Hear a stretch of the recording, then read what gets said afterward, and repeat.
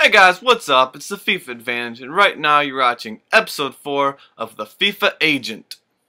In the last episode, Steve was just coming off a broken ankle which put him out for 3 months. He couldn't play for 3 months! His team was kind of messing up too. The LA Galaxy is currently in 3rd place of the Western Conference of the MLS. They've played 14 games, they're just not doing very well. Even being out for 9 games straight, Steve is still in the top 20 goal scorers in the league. He scored 4 goals, and I guarantee you that number is going to change. He's going to step up his game. We've been having a lot of talks lately. I've been telling Steve, I'm like, Steve, man, you gotta step it up. I know you're still hurting from your broken ankle, but you gotta score more goals. You want to be into the Premier League? You want to be in the BPL, man? You gotta start scoring some goals. Show those BPL coaches what you're all about.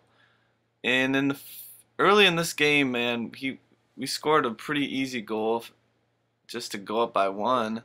The RSL Real Salt Lake, they're just not. I don't know if they're very good or not, but Steve had not very much of a break after that last game, and his fitness was quite low, even at the beginning of the game, and he knew it. And I knew it, so I told him, I was just like, Steve, you need to relax a little bit during this game. Just make a few passes, get your passing stats up. Maybe just run around a lot. Get your stamina up too, man. You don't need to sprint around everywhere. Just get your stamina up, man. You're doing fine.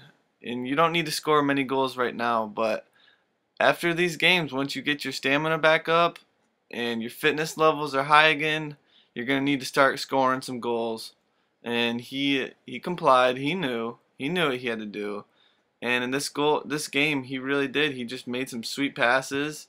He made some very, very key passes actually. But at halftime, we were up 2-0, just rolling along, rolling right through Salt Lake City, just showing them what the LA Galaxy can do and what we're made of. But literally, right after the kickoff, Steve picked up the ball right outside the box, made a sweet pass in, and the guy just couldn't finish it. He had an easy tap, just tap it around the goalie. And right here, just in the middle of the second half, he had a sick through ball right to one of his teammates who couldn't finish again. And watch right here. I was super proud of Steve for what he did here. He walked over to him and he was like, dude, man, come on, bro, you got to finish these if you want to win the game. Come on, guys, we gotta finish these goals. We have to make stuff happen, and we can't be not putting these in the back of the net. We have to do it to win. And I was proud of him, and I told him that after the game. But after that pass, he got pulled. He was just getting tired. He told the coach. I was standing on the sideline. I told the coach. I was like, you gotta get him out of there. But after that game, look at his passing stats. 94%, all but 1 pass were completed. Jeez, Steve. Really picking up his passing game. He really listened to me. He took my advice in that last one. Just got his passing stats up. It's what you need.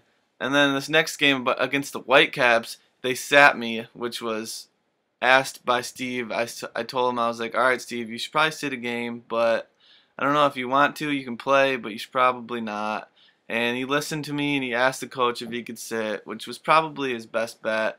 And in that game, the LA Galaxy tied. They couldn't do it without Steve. They couldn't win the game, which kind of pissed him off.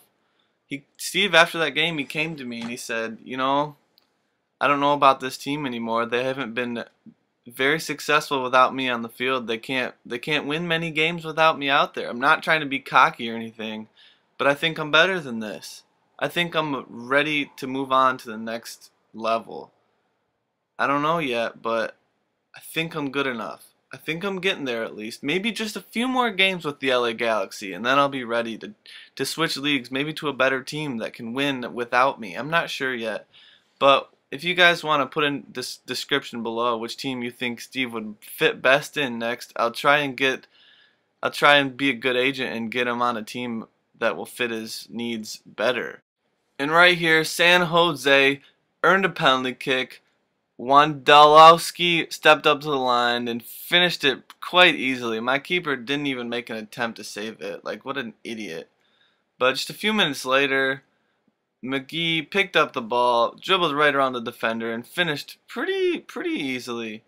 And right here, Steve just finished with a sweet goal, and they called him offsides. Watch this right here. How are you gonna call Steve Aoki offsides? I thought that was perfect. I was upset with the ref. I wasn't mad at Steve Aoki.